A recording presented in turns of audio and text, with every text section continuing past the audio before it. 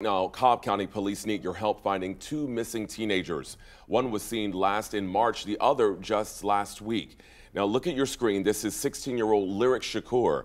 She's described as being 4'11", weighing around 95 pounds. Lyric has brown eyes, brown and pink hair, two nose piercings, and multiple ear piercings. She was last seen on March 29th wearing a pair of green Crocs. Also, this right here is 17-year-old Ariel Knox. She is 5'2" and weighs about 140 pounds. Ariel has brown eyes and brown hair. She wears glasses and was last seen November 17th wearing gray pants and a gray shirt. If you know where Ariel or Lyric might be, you are urged to call Cobb County Police.